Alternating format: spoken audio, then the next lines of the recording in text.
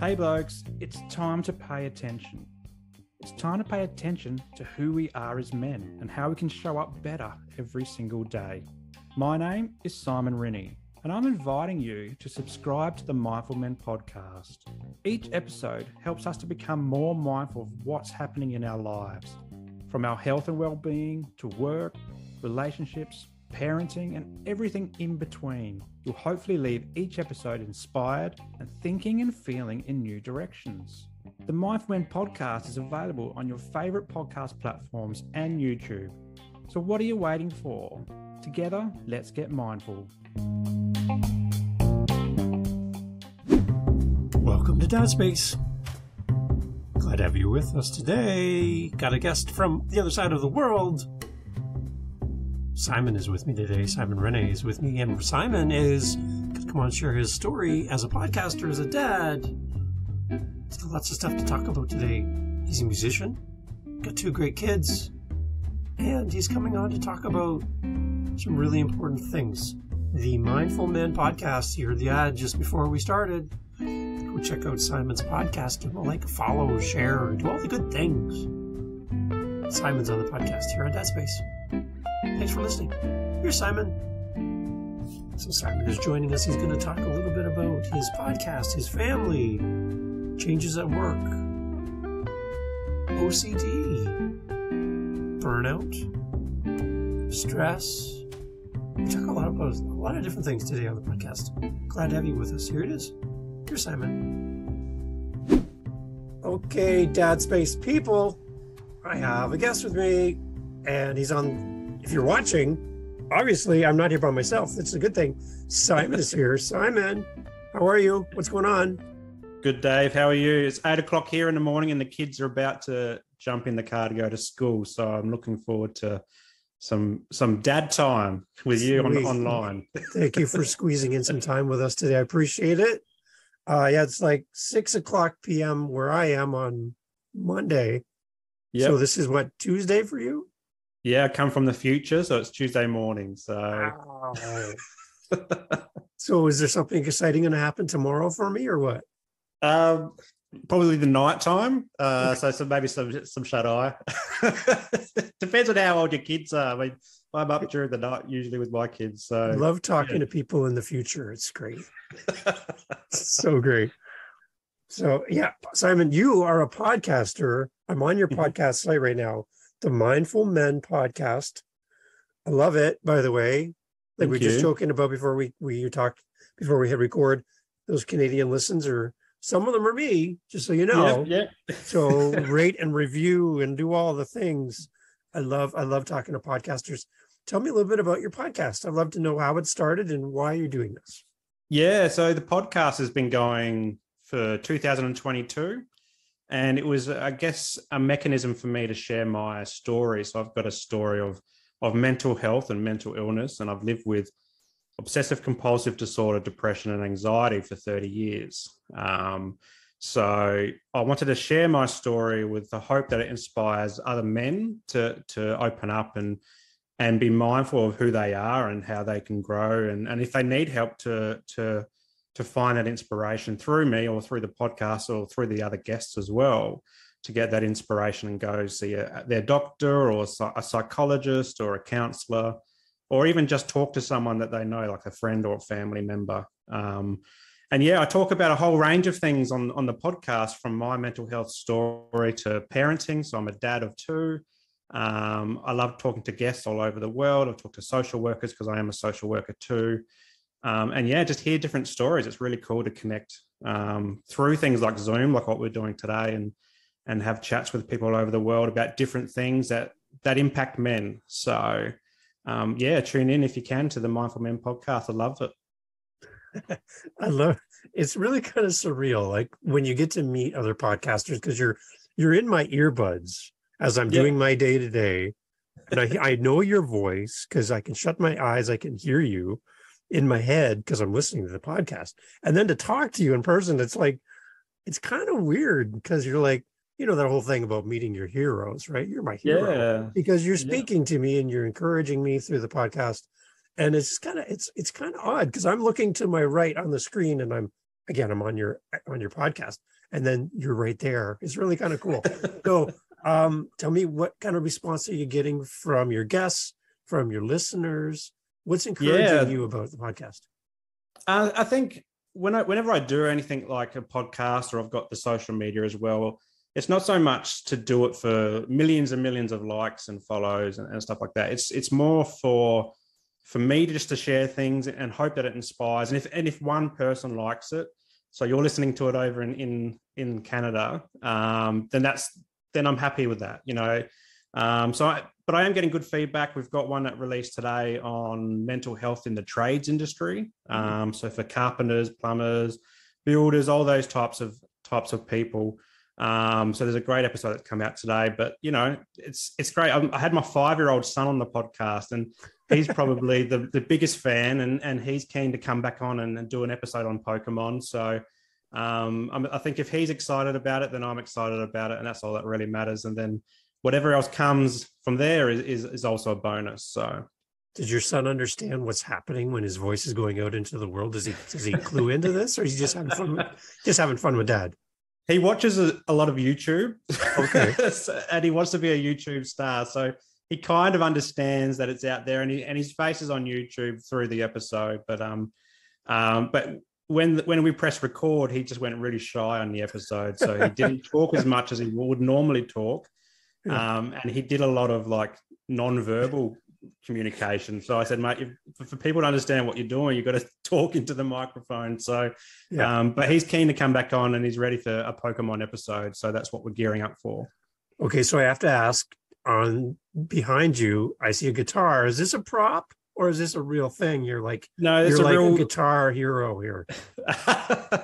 No, well, I don't play as much as I used to. The kids probably play on it more than I do. It does need a bit of a tune up and new strings and all that type of stuff. But I used to play a lot in high school, and I found it was a great mechanism for reducing anxiety. So as I said before, my history of mental illness, and I found through playing different songs but also singing as well. So I learned how to sing and play at the same time. I felt just better. And I'm wondering if it's probably like the breathing and controlled breathing when you're trying to sing and stuff like that, that helped reduce a lot of anxiety that I felt, in my high school days. So, but these days it collects more dust than it does get played, but it's a reminder in the background for me to get it out again and start playing. Because, nice.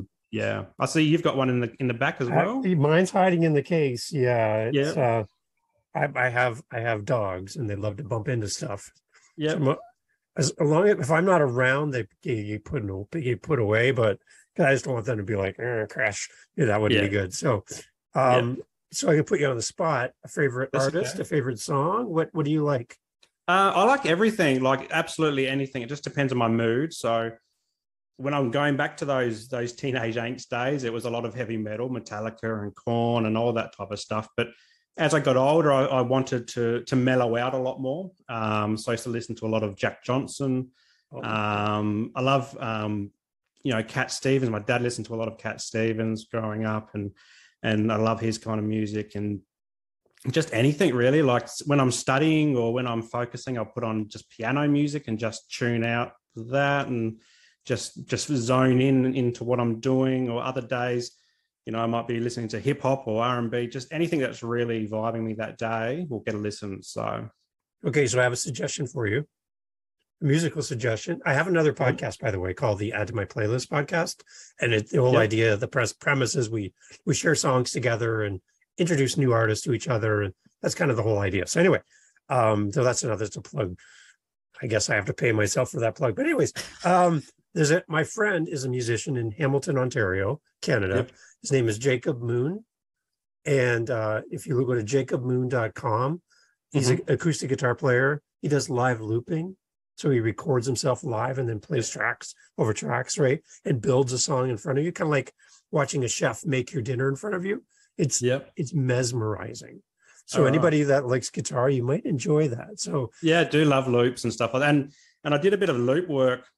I'd never wrote the music, but as part of I experienced burnout in 2020, and on the YouTube channel for Mindful Men, the first 50 or so videos is me on GarageBand on my computer and just putting loops together. And I called it, I think it's music for mental health. And I just inspired by, one day it might be anxiety, or another day it might be depression or whatever. And I just got those loops together, and it felt like I was like a little DJ, even though it's not my music. I was just putting it together. And so if anyone's keen to hear that kind of really bad bad DJ loops, check out the first 50 videos on the Mindful Men YouTube page as well. So as a DJ, do you wear like a large marshmallow on your head or anything? No, it's usually just the active wear when I'm sitting at the dinner table. There's that guy with the big marshmallow head, right? I'm like, what is this? How do you breathe in that thing? Anyway, so that's cool. So we're talking all things dad, and again, really excited to have you here. Tell me a little bit more about your family, and maybe a moment that you can think of when you're like, I'm actually doing it. I'm a dad. Like I'm actually doing it. I'm doing it. Yeah. So we live in Queensland, Sunshine Coast. So if you're not from Australia, we're literally half an hour drive from Australia Zoo, which is the home of the Irwin family. Oh yeah. So there's my claim to fame. I live near a zoo. But yeah, we live on the Sunshine Coast, beautiful place of the world.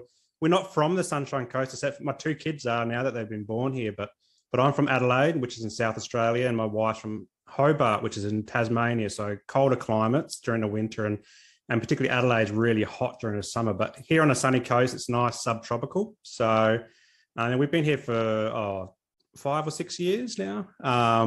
So this is our home at the moment, and loving it. But yeah, dad to two. I've got a 5.5-year-old son, Gus, and a 2.5-year-old daughter, Pippa. So we've just got like a little nuclear unit here. My parents are back in Adelaide. Rachel's parents are back in Tassie, and we've got a bit of extended family here on the coast. But I guess I always think back to when I became a dad, and I was on a podcast the other day talking about the birth of Gus. And it's funny how when you become a dad and then life happens and you kind of forget about when you've first become a dad, and, you're just thrown into the moments, and, we're doing school and childcare now, but back to when Gus was born. And I remember that first night he was born, and my wife had a cesarean, an emergency Caesar, because Gus got stuck. And then so she was in bed for 5 days afterwards.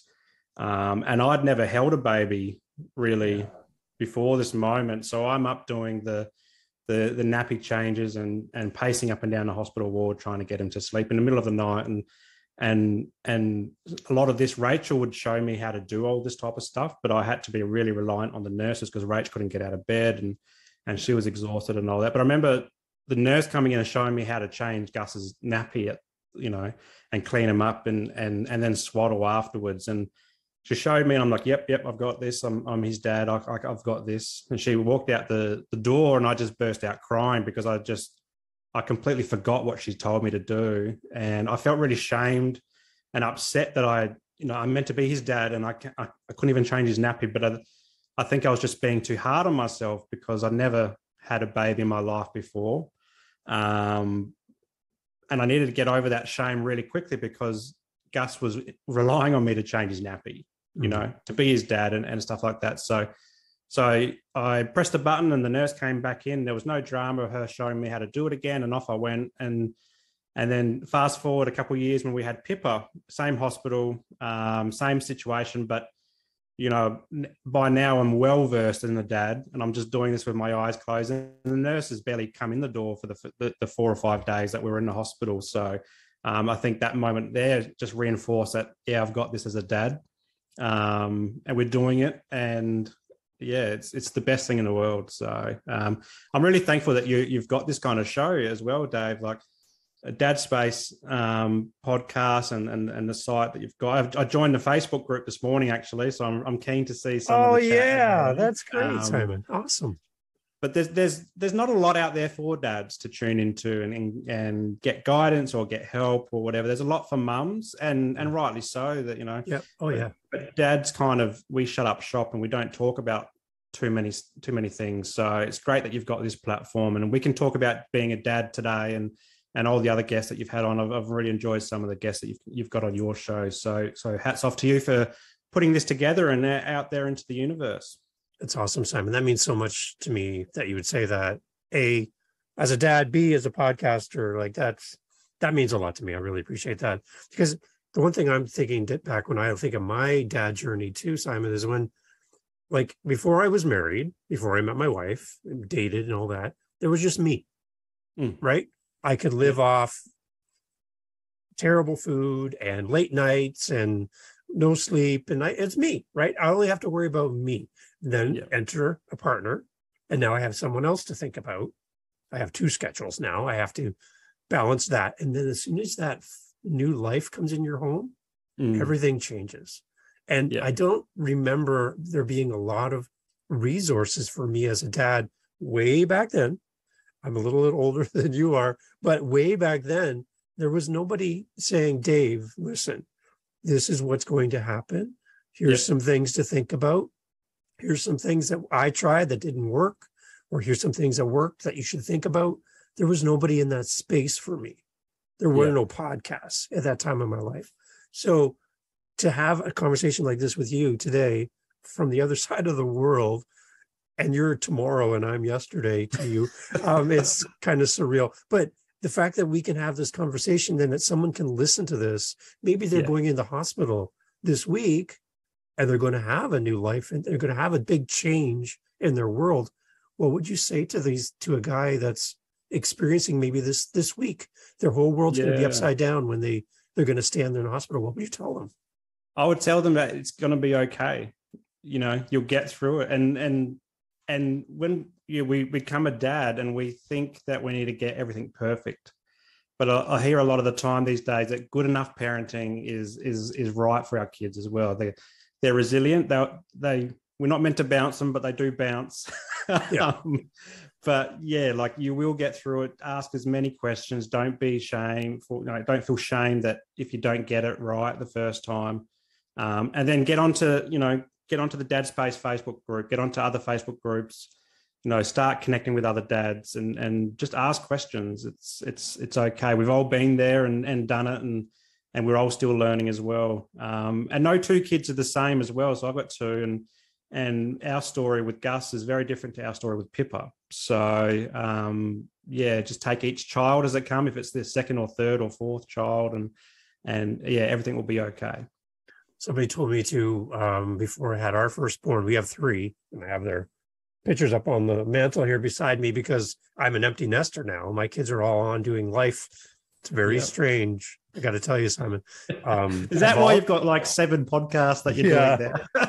I have a podcast problem. Thank you, Simon, for bringing that up. But I have all their stuff here, but I'm not allowed to touch anything because they want their stuff. But so we tell them it's like a museum. They have to pay admission to come in to the house to see their stuff.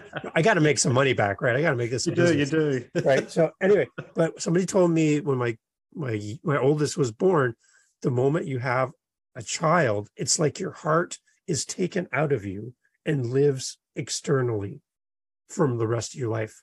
So like my kids, I have no idea what they're doing today, where they're at. I'll get a text, I'll get a call, whatever, right? But they're living life. And they're not under the roof of my house anymore. They're not within 5 to 10 feet of me. I don't know what, my whole life is different now as an empty nester.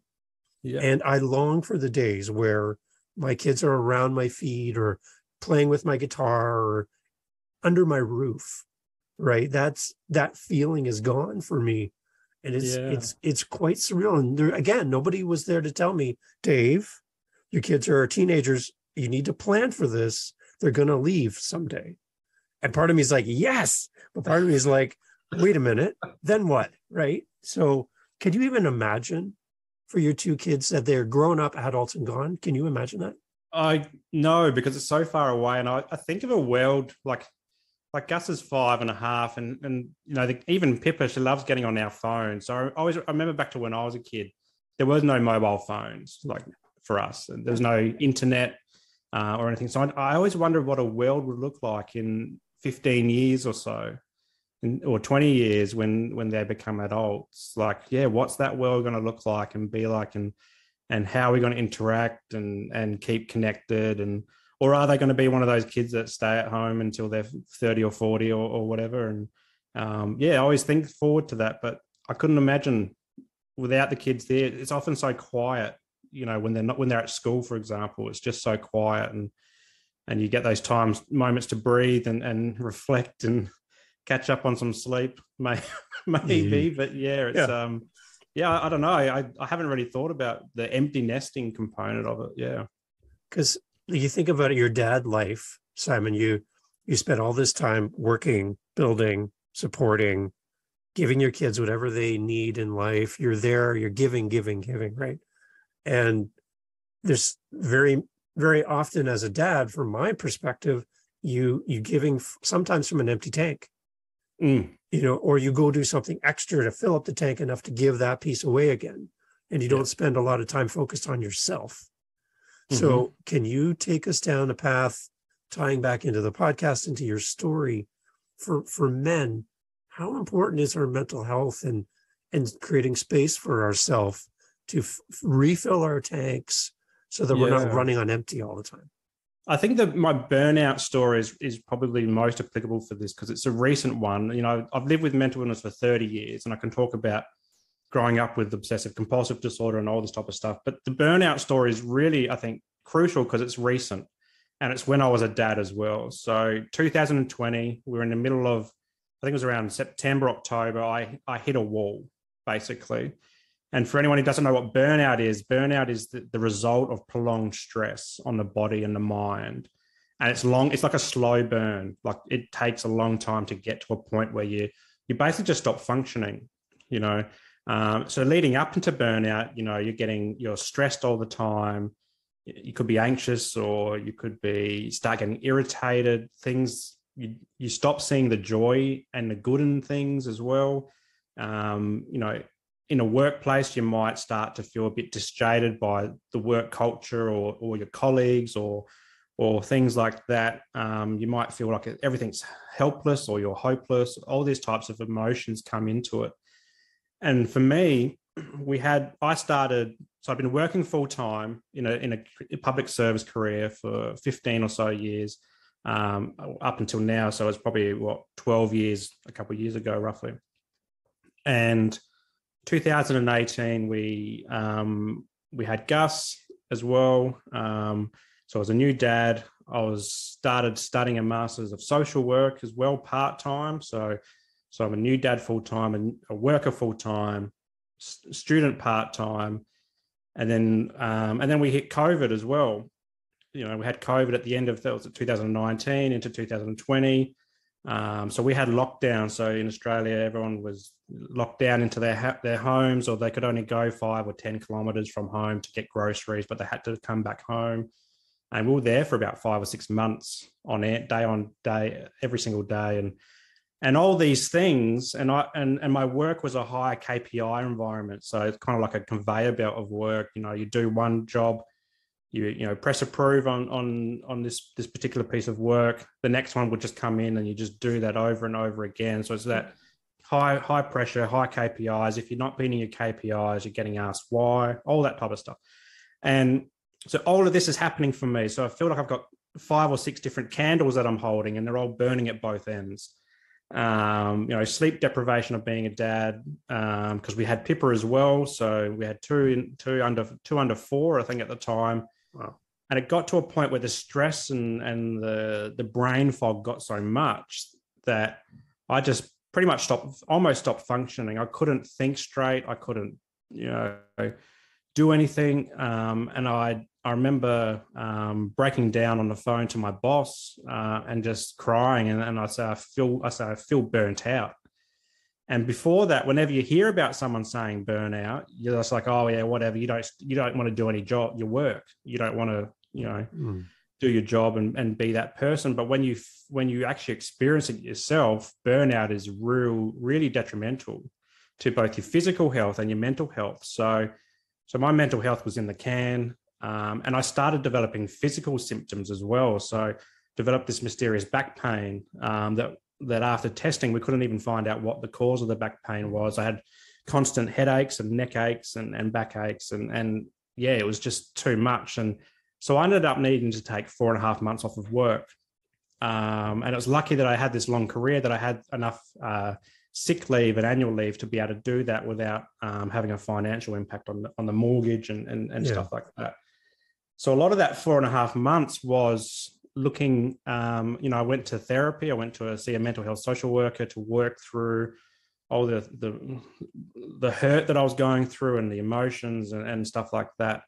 And a lot of our recovery process was self-care and looking after myself and, rediscovering the things that give me joy. So I mentioned before the YouTube music that I was doing, or the music that I was putting onto YouTube, and that was a creative process that was quite deliberate, because when I was creative and I was focused in on putting these loop music together, it was taking my brain away from thinking about a million different thoughts at once, which often happens in burnout, but also because I have obsessive compulsive disorder as well, my brain is constantly working.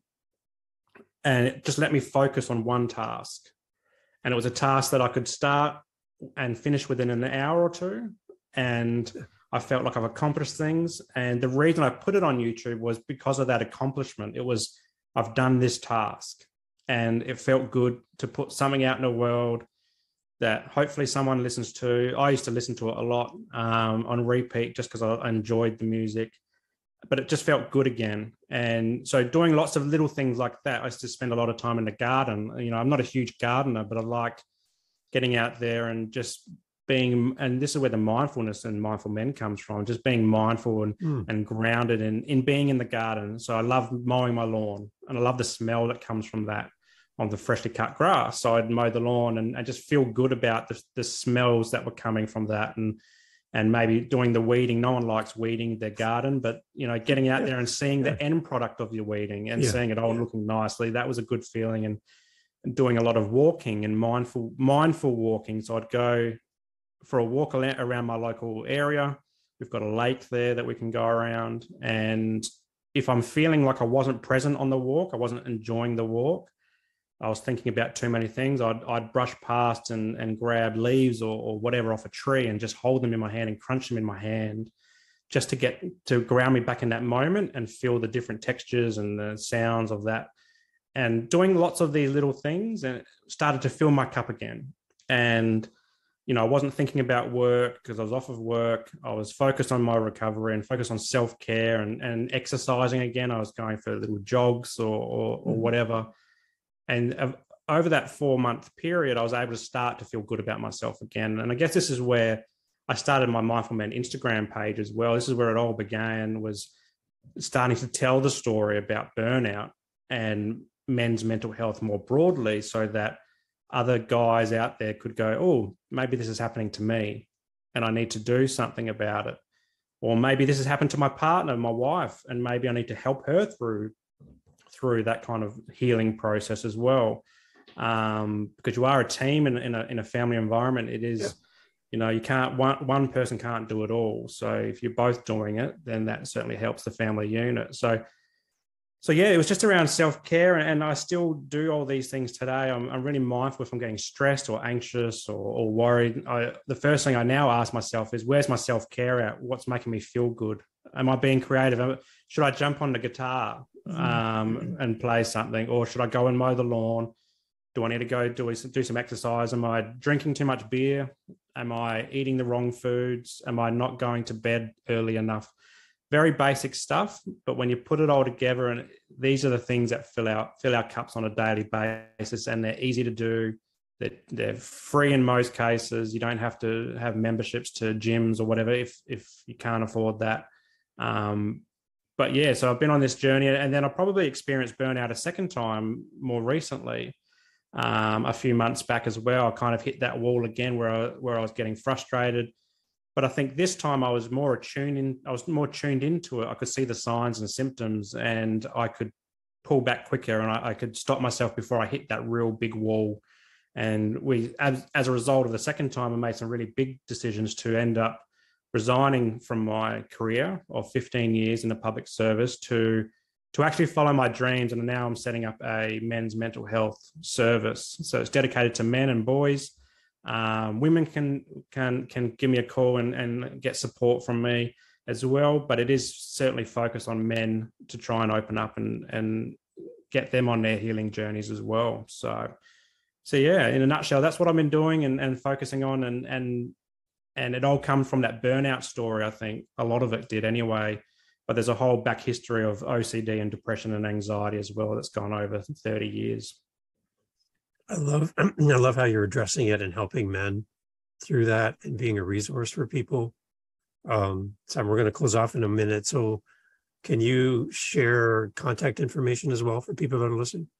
Yeah, so I've just got the website up and running now. So it's www.mindful-men.com.au. So the therapy component is for Australian-based men and boys and women. But I've also got the podcast, and it's got the links to my social media, which reaches out to the world and tries to help inspire boys and men and women across the globe. So yeah, they're the best places to get in contact. It's amazing. So before we close off, Simon, any words of advice for people on the edge or living with burnout right now? What can we do right now, today, to take a step forward? The first one is check out your self-care. Yep. Have you been for a walk today? Have you got some vitamin D? Are you eating right? Put down the beer. I love beer, but put it down. Mm-hmm. Are you sleeping?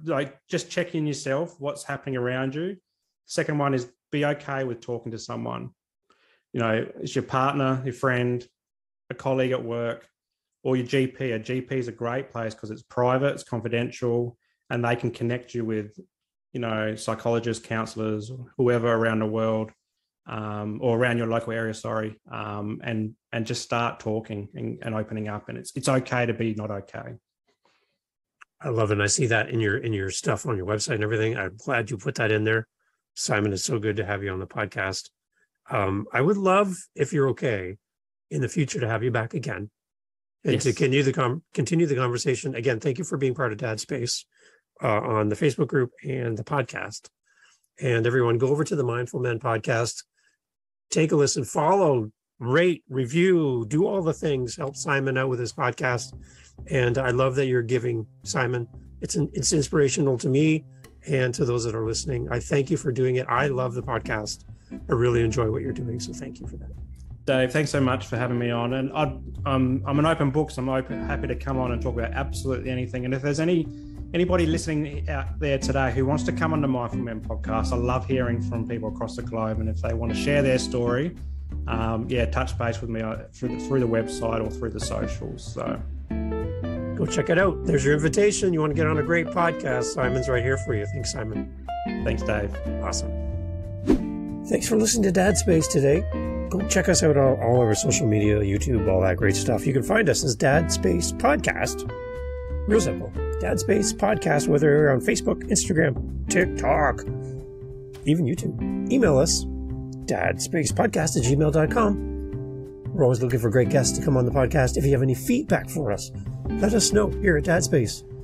Looking forward to connecting with you on the next episode, right here of Dad Space. Follow us on your podcast app for more. Cheers. To you, Dad. Thank you.